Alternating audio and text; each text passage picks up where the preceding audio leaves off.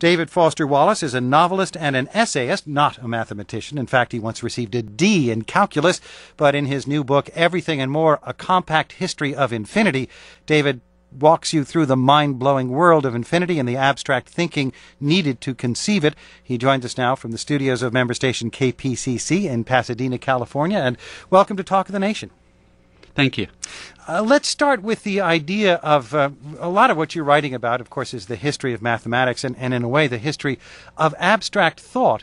And both of them are contained in the problem of how you go from counting 5 oranges to getting to the number 5. Explain that to us.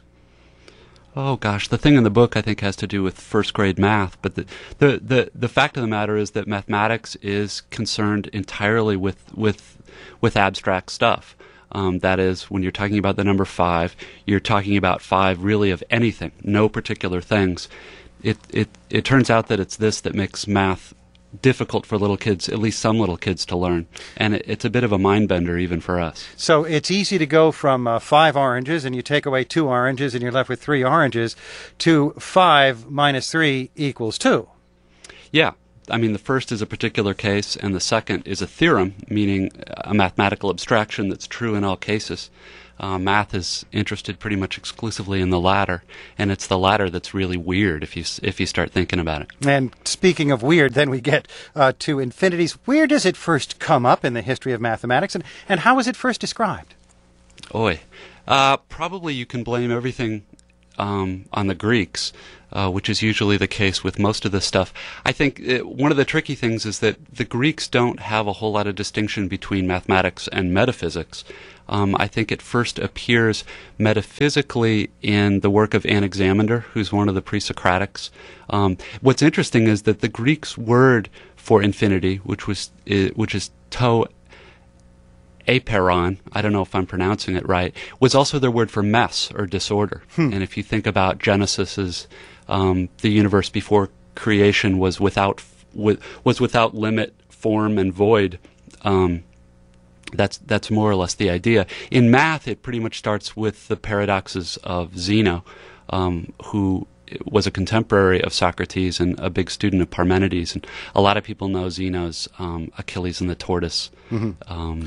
Well, the paradox of Zeno that you write about, and this is briefly, if you're crossing the street, well, first you have to get halfway across, and from there you have to get half, and you can keep dividing that half and half and half and half and half, and of course, theoretically, then you never get to the other side. That you put it much better than I could have. I doubt that very much. And that's the first paradox. And interestingly, you write that Zeno may not have known about it, but what he was describing actually was motion, and he didn't have the math to describe it.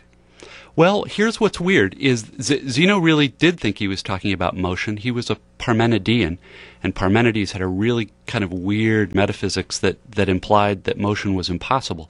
So really what Zeno was trying to do was mess with people's heads and show that motion was impossible. That is, you can't leave the room because before you leave the room you got to get halfway out, and on and on and on. What he was really introducing was the very tricky idea of how to deal with infinite quantities, both in natural language and in math. And Aristotle in particular spends a whole lot of time in both the metaphysics and the physics trying to sort of talk about infinity in such a way as to sort of diffuse the more pernicious parts of Zeno's paradox. And that makes any sense. Zeno's paradox, of course, is based on the sort of, we think of infinity as, this unbelievably huge number, but of course it's also an unbelievably small number that half is infinitely divisible.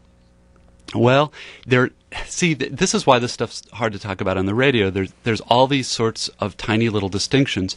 There are tiny infinities in the form of infinitesimals, which you can think of as sort of 1 over infinity, which gets used a lot in the early calculus in the 1600s.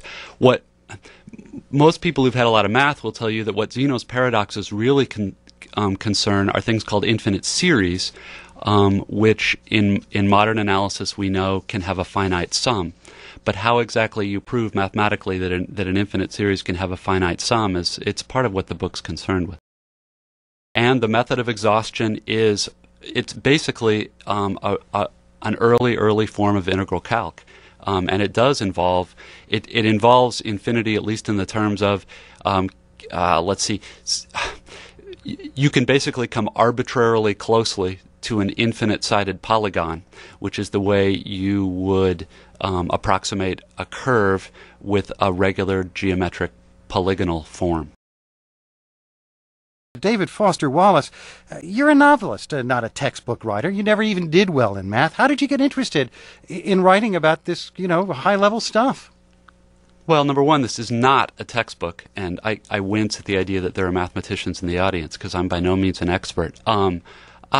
Really, I got into this as an exercise in something called technical writing, which is a kind of nonfiction where you're trying to take really abstract or technical stuff and make it clear and even pretty. This is part of a series put out by the same outfit that did The Penguin Lives a few years ago, and their idea was to get people who weren't scientists and mathematicians to write about some of this stuff, but ideally the authors had at least a little of the stuff in their background, so they weren't like starting from zero, no pun intended, and I had a bit of this stuff in college. David Foster Wallace is the author of numerous books. His newest is Everything and More, a compact history of infinity. He was with us. Of course, he's also the author of the novel Infinite Jest, which works out nicely. He was with us from the studios of member station KPCC in Pasadena, California.